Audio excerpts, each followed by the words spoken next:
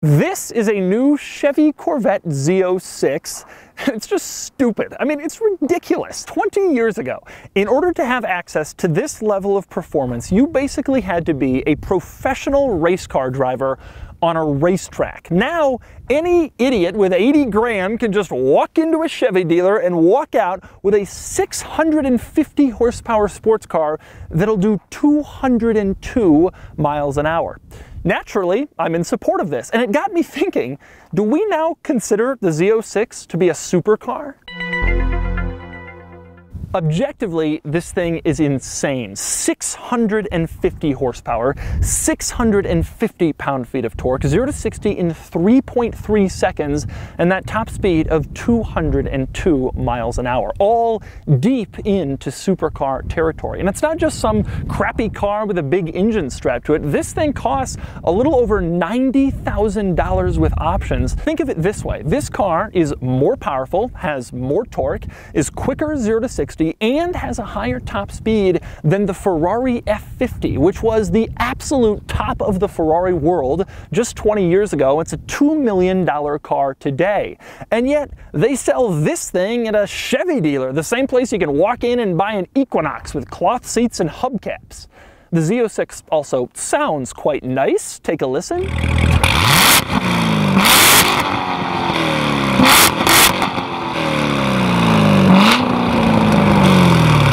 So you can see why I'm thinking this might be the first Corvette that's also a supercar. Now, I know there's an even more insane Corvette coming out, the ZR1, and that's why I'm putting up this video now. I'm going to show you the most insane Corvette ever made, and then in a few months, I'm going to show you the most insane Corvette ever made again. Anyway, I should mention that I borrowed this car using Turo, which is this service that lets you rent other people's cool, interesting cars instead of normal, boring airport rental cars. Turo gives me a budget to rent cool cars, and I chose this one. I rented it here in Arizona at Phoenix's Sky Harbor International Airport. So today I'm going to show you around the Z06, and I'm going to show you all of its quirks and features, and then I'm going to get it on the road and find out what it's like to drive a Corvette that has basically reached the supercar realm, and then I'm going to give it a Doug score. And for more of my thoughts on the Z06, click the link below to visit autotrader.com/oversteer.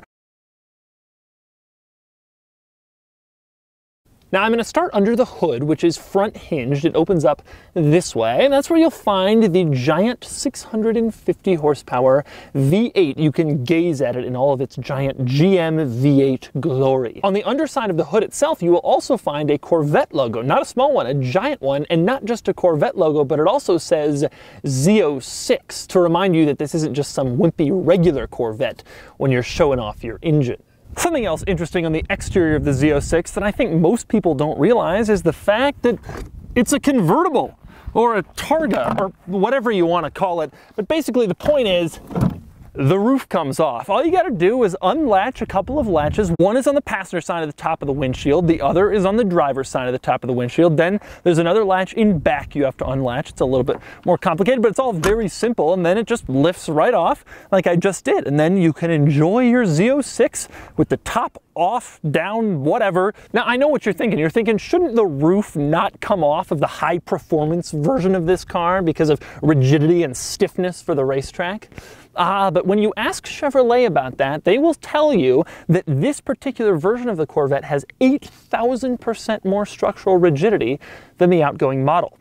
Actually, I'm not really sure what Chevy would tell you, but that's the kind of thing automakers say when you ask them about that stuff, so I wouldn't really worry about it. Now, moving on to back here, you will find that this car is a hatchback or a liftback or whatever you want to call it. There are a couple of interesting things about the back of this car. One is that there's no way to open the back from the outside. There's no little release back here. You either have to press and hold the little button on the key fob and that'll pop open the liftback, or you press a little button to the left of the steering wheel and that'll open it. One of the things you'll find when you get back here is it's shockingly roomy. There's room for a ton of stuff back here. This car is not small, but it only has 2 seats, and the rest of it is basically devoted to cargo space. I was able to get luggage for a 3-day trip in this thing with tons of room to spare.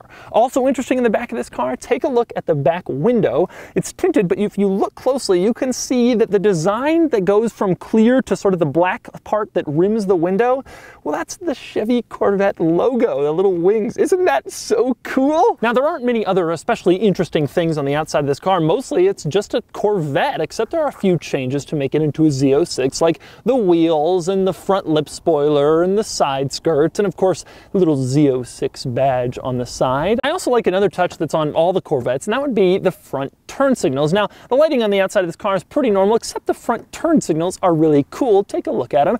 LED turn signals are not that uncommon, especially in nice cars, but I like that these are like a stair step of turn signal. One other cool item on the outside of the Z06 is the brake lights. They're supposed to resemble the wings of the Corvette logo when they're on, and you can tell they do make that cool V shape, which is a cool touch most people probably won't notice. Less cool, that would be the door handles. The door handles are just kind of a gimmick at this point. You reach your hand into this little cubby, you push a little button, and the door opens. I think that was cool when the C5 and C6 were around, but now I'd rather just have a normal door handle. Now, it's the same story inside the Z06. When you get in here and you're trying to get out, there's no door handle. Instead, it's a little button you push, and that electronically opens the door. Also worth noting is that if the battery fails and you're trapped inside your Corvette, you could just pull a little manual door release on the floor, and that will manually open the door mechanically. That way you won't have to worry about becoming trapped in your Z06. Next, we move on to one of my favorite interior quirks. That would be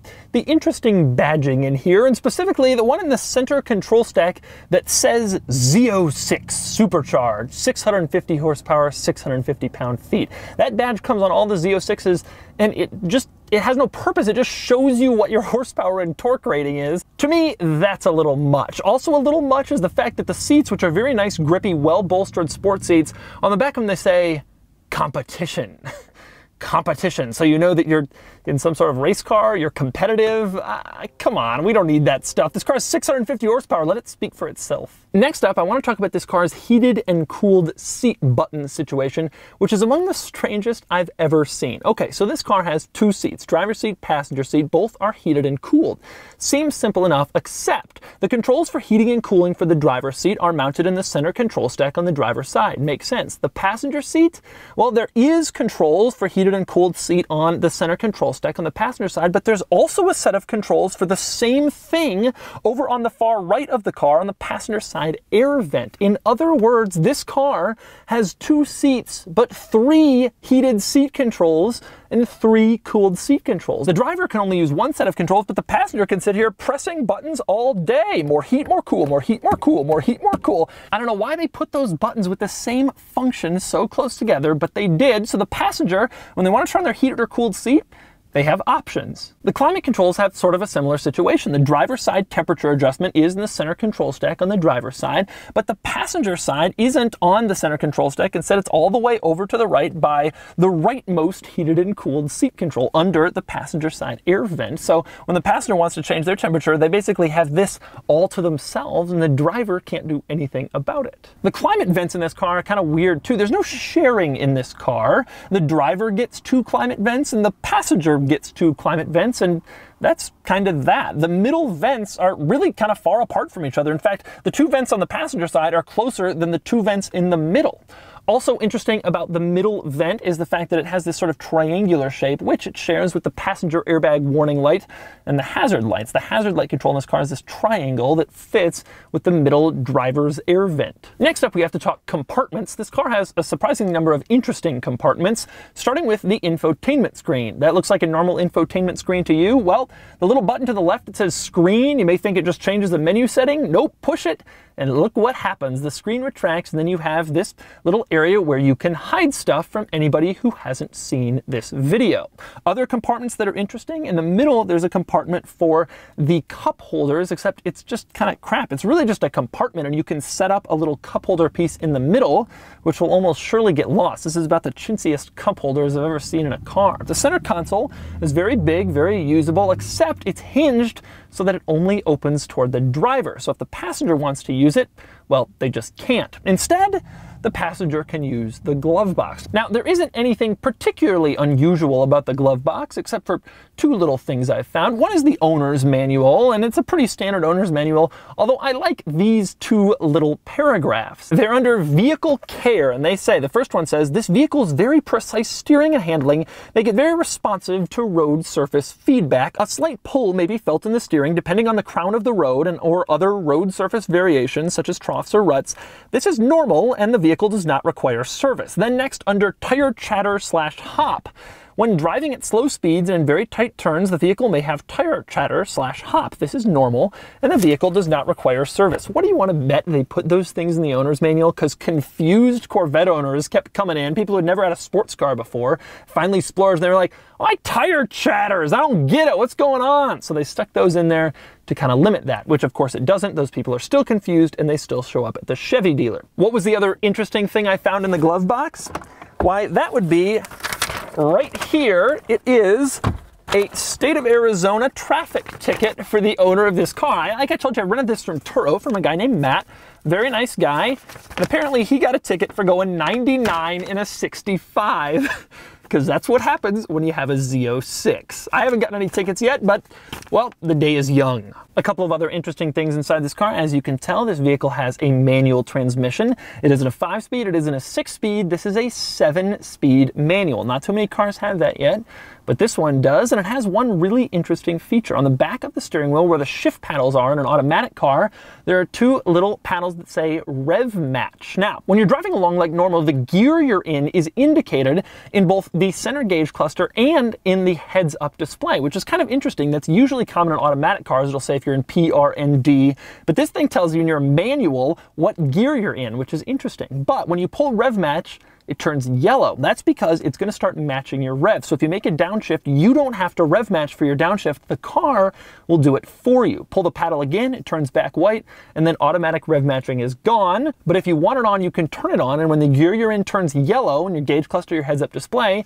that's how you know the rev match is activated. Speaking of the heads-up display, this is a feature I've covered in a few cars that I've reviewed, but it is cool. It's worth noting again. It's this little feature that projects basically out on the windshield in front of you, and it gives a few pieces of vehicle information, your rev, your speed, and you can configure it to show other stuff, or you can move it up or down with this helpful little button to keep it in your line of sight. This is a really cool feature, and frankly, I think all cars should have it, and I hope that they will one day. Next up, I'm going to move on to technology, but one more piece before I do is the mode select button in the middle. You twist it and this car shifts between various modes, performance mode, track mode, whatever. There's also an eco mode, and a 650 horsepower, maybe supercar. Next up, moving on to the cool tech features of the Z06, I will start with the gauge cluster, which is surprisingly configurable and surprisingly cool, and it has a bunch of interesting features. For instance, go through the menus and you can find engine hours as if this were a piece of construction equipment. More unusual, it shows your lifetime revs, the amount of revolutions the engine has had since the car was new. Since it's divided by 10,000, this car's had almost 87 million revolutions since it was new. And on the subject of lifetime usage, this car also shows how many gallons of fuel you've used. This Z06 has used just under 2,000 gallons of fuel since it was new. There's also a little fuel economy chart showing your gas mileage in your last 50 miles, which no Z06 owner will ever care about. Of course, the Z06 also has all the usual performance stuff, like your G-meter and all sorts of measurements that show you the temperature and pressure of every possible orifice. I especially like the tire temperature screen. Instead of giving degrees, it just says warm, which is probably more helpful, frankly. The other cool thing is there are several different styles of gauge cluster. We've been in sport. This is apparently tour, but here's my personal favorite. This is track, and check it out. It looks like an old Honda S2000 gauge cluster with the tachometer displayed prominently across the entire screen. Next up, moving on to the infotainment system, which is similar to most Chevy infotainment systems with a couple of interesting quirks worth pointing out. For example, this car has the usual Chevy performance data recorder I showed you in the Camaro ZL1 video I've linked below, but check this out. You can define the finish line on whatever racetrack you're on. Follow the instructions and then the performance data recorder will automatically start a new lap whenever you pass the predefined finish line, so you don't have to tell the system a new lap has started. Of course, also cool is that the performance data recorder uses a built-in camera to record your laps, and if you check this button, it will even automatically record whenever you hand the car off to a valet, so you can watch it later to make sure the valet didn't joyride your zo6. You just have to stick in an SD card, like in a normal camera. The other unusual thing is in the settings menu, in a setting called Calibrate Touchscreen. Press it and it simply asks you to touch a dot in all 4 corners of the touchscreen, one by one, like a Chevy touchscreen whack-a-mole game, followed by one in the middle, and then the touchscreen is apparently calibrated. I have no idea what that means or what just happened. So those are all the quirks and features of the zo6, but I'm more excited about the next quirk, climbing behind the wheel of the wildest Corvette ever made and pushing all 3 cooled seat buttons as many times as I want. That and flooring it. All right, behind the wheel of the new zo6. The first thing you notice when you get in this car is everything about it is just kind of more. So it's just faster, it's louder, it's a rough low. A regular Corvette is already kind of compromised if you want to sort of daily drive it normally. But this thing is just like, the second you turn on, you know you're in something a little bit different, more special or more compromised, whatever your opinion is. You know, getting in this car after a long night or a long day at work, whatever, you might just be like, oh, I wish I was in a normal car so I could relax. And that's kind of, this doesn't feel like a normal car where you can relax. The ride quality is rough, it's harsh. The suspension, I'm in eco mode because I wanted to see what that's all about. The suspension is really harsh even in that. I don't know how much the mode selecting really changes the suspension. I'm sure it helps. I'll switch into track and sport mode in a minute. But in eco mode, or in any mode, you drive over rough roads such as this one, and it is rough. You kind of get kicked around in this thing. Again, this is not a car you can relax in and just sort of cruise. This is a car you kind of have to monitor and deal with, which of course is great if you're on a racetrack. That's what you want, or if you're driving for fun on a cool back road, you're really part of the car. But if you just want to hang out, it's like, ugh. Okay, that was me flooring it. The thing I've learned about flooring this car is it is really fast. The car kind of changes your opinion of what fast is. You probably thought your C5 was fast or whatever until you got in this. Even a regular C7, I mean, the C7 is a fast sports car. This is supercar, deep into supercar level. This competes with all the major supercars. While I was filming this video on the road next to where I was shooting, an Audi R8 went by, and all I could think was, wouldn't even be close. Wouldn't even be close. And that's an exotic mid-engine, people look at that and take pictures of it on the street. This is a Corvette. The sound is absolutely excellent. Really excellently good.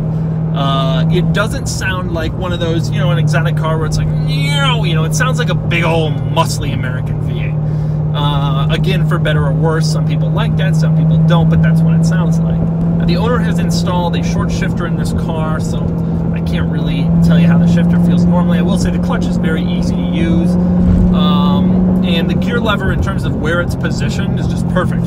You're on the steering wheel, boom, you're on the gear lever. I mean, it's really easy to get your hand on there and use it. Even driving on a relatively smooth road like this one, not only do you feel everything, but you hear a lot. There's a lot of tire noise.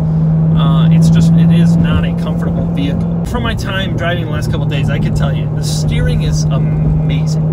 Really precise. Even just a slight turn of the wheel and the car follows exactly where you want. There is zero vagueness on center. It goes exactly where you want, and this car's width just makes it feel so capable when you're going around hard corners. You just kind of feel like you can put it at any speed, which is the problem with these cars, right? You do put it at any speed, and then you run into some issues. All right, I'm gonna floor it here. Oh yeah. I drove the ZL1 with this engine, but the thing about the ZL1 is the one I drove was an auto, and it was fast and it felt brutal and it felt powerful, but with the stick shift you just you feel more in control. It feels faster, even though I think there's a chance it probably might not be. This car is just incredible. I drove it here from Phoenix for just 2 hours, and I just was wasting it. I was sitting behind me going 80 and thinking, I could be doing double this. And I'm driving in a dead straight highway in the middle of Arizona. There hasn't been rain in 10 years. I'm thinking I could be going 200 right now and I would not be breaking a sweat, except I would be feeling every pavement undulation. Unlike Porsches or whatever, it just doesn't give you that sort of luxury car. You feel stable, but you also are kind of getting beaten up as it happens. This is sort of like a GT3 instead of, you know, a 911. So that's the Z06. I gotta be honest, I generally don't like big power cars. I like cars you can kind of finesse, use the whole car, use the whole engine. But I rented this thing in Phoenix, and I drove it all the way here to Tucson, 2 hours, and I texted my friends when I got here and I said, this thing is good. And not just fast, but good. The whole package. And so when you think of it that way, maybe this should be a supercar, except it just isn't. To me, a supercar has to have a certain level of specialness, a certain rarity, and the same design can't be sold in some base level model that you can get for a lot cheaper, no matter how fast the high performance version is. It's the same reason the 911 Turbo isn't a supercar. And so the Z06 isn't a supercar. No Corvette really can be. Instead, this is just a sports car that outperforms a lot of supercars. And with that, time to move on to the Doug score. Starting with the weekend categories and styling, the Z06 is cool and fun looking, but I think the design has been too evolutionary since the C5, and I'm ready for a big change. It gets a 6 out of 10. Next up is acceleration. The Z06 is monstrously fast. It does 0 to 60 in 3.3 seconds, which gives it a 9 out of 10. Next up is handling, and the Z06 is among the very best, close behind the top supercars, and it earns an 8 out of 10. Cool factor, however, isn't as high. The Z06 has been out for a while, and they're getting more common. It gets a 6 out of 10, and in terms of importance, it also gets a 6 out of 10, as the Z06 is produced in surprisingly high numbers, and it seems like it will continue to be a relatively common sight on the roads. Still, add it together, and the weekend score is 35 out of 50. That ties it with the Camaro ZL1 and places it just behind the Dodge Demon and the Ford Mustang GT350R. Truthfully, where I think the Z06 really loses out is cool factor, is it's almost cooler to have the rare top-end version of the lesser model, like the ZL1, than the more common mid-level Z06, which slots between the base Corvette and the range-topping ZR1. Anyway, on to the daily categories, starting with features, where the Z06 is reasonably well equipped and it gets a 6 out of 10. Comfort, however, is abysmal. It's just shy of being truly rough, earning it a 3 out of 10. Quality is decent. The interior materials are only okay, but reliability and cheap repairs are the Z06's main advantage over expensive rivals, and it gets a 6 out of 10. Practicality is good. It has 15 cubic feet of cargo space, which should give it a 4 out of 10, but low ground clearance, 2 seats, and terrible gas mileage knock that down to a 3. Finally, there's value, and that's the Z06's strong suit. It's an excellent car, to be sure, but this sort of performance is mind-blowing, even for this dollar figure, even as pricey as it is. And it gets an 8 out of 10, bringing the total daily score to a mere 26 out of 50. Add it all up, and the Doug score is 61 out of 50, which places it near the middle, and also places the Z06 behind the Chevy SS, the Camaro ZL1, the GT350R, and the Demon. Those cars are all a bit more well-rounded than the Z06, and in my opinion, a bit cooler, as the Z06 has become a little old hat by now. I suspect the ZR1 will do a bit better.